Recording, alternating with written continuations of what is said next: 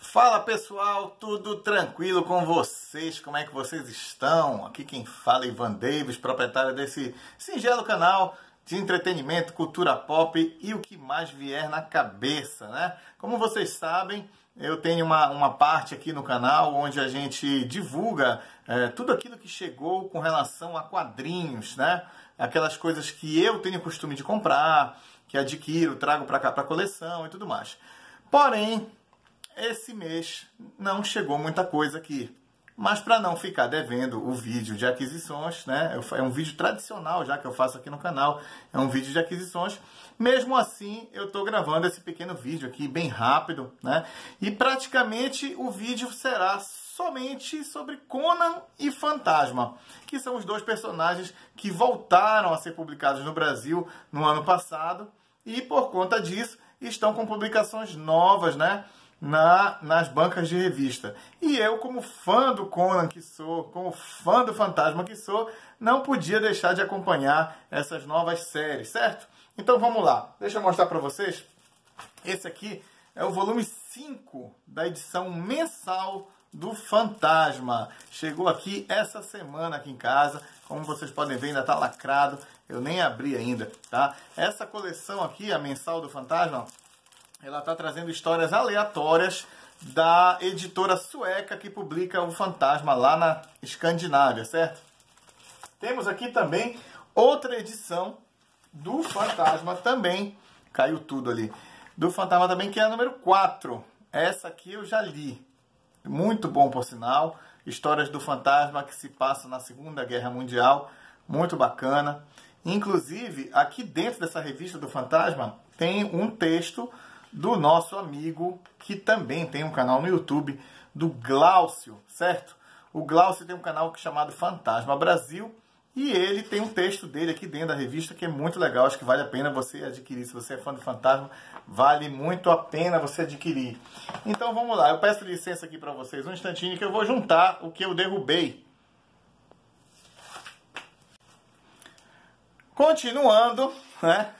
Eu peço desculpa para vocês por essa falha. Acabei derrubando ali os quadrinhos que eu tinha separado. Mais uma do Fantasma. Só que agora é o seguinte. Isso aqui é a outra publicação que a editora Mitos trouxe, né? Junto com a mensal que eu falei para vocês. Só que aqui, em vez de lançar as histórias novas, conforme eu disse lá, da editora sueca, né? Eles estão lançando aqui coisas antigas do Fantasma, que já foram publicadas nos Estados Unidos, já foram, inclusive, algumas coisas desse material que foram publicadas também no Brasil, não tudo, certo?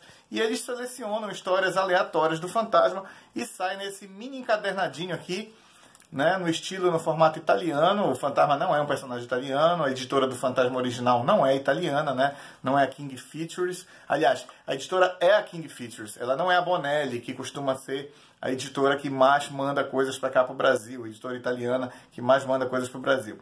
O Fantasma é um personagem americano, publicado originalmente nos Estados Unidos, mas porém ele está saindo no Brasil nesse formato italiano. Então, por isso que eu estou explicando isso aqui, porque às vezes as pessoas podem não entender o que eu estou dizendo. Eu falo às vezes rápido e o cara vai dizer, o Ivan está falando que o Fantasma é italiano. Não, não é nada disso. Então, essa aqui é a Crônicas do Fantasma. É uma edição que traz histórias antigas do Fantasma em preto e branco, certo?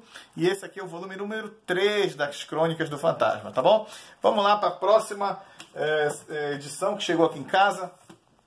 É a Conan o Bárbaro, volume 3.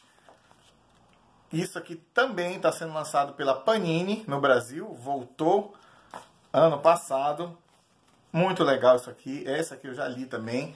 É apenas parte de uma saga muito maior que está surgindo aí, né? E eu confesso que eu não sei para vocês em qual edição vai fechar essa saga. Eu já li a edição número 1, já li a número 2, já li a número 3 e estou aguardando a número 4. Lembrando que essa aqui é Conan o Bárbaro, tá? Não vamos confundir com a próxima que eu vou mostrar agora, que é a Espada Selvagem de Conan, tá bom? Essa aqui é a Espada Selvagem de Conan número 2. Aqui eu mostrei para vocês, é Conan o Bárbaro, já está na número 3. O Conan, a Espada Selvagem de Conan ainda está no número 2. Também chegou aqui em casa essa semana, já li, muito bom. Não vou dar spoiler aqui no vídeo. O vídeo é apenas para mostrar as aquisições. Tá bom, pessoal? A aquisição pequenininha, apenas 5 volumes, né, que chegaram aqui esse mês, né, essa semana. Eu vou englobar aí todo o mês de janeiro, porque realmente durante esse mês somente o que eu adquiri de quadrinhos foi esse material. Tá bom? Pessoal, espero que vocês tenham gostado. Se vocês são fã de Conan e fã do Fantasma, assim como eu, deixe nos comentários alguma coisa a respeito, alguma informação que eu não dei.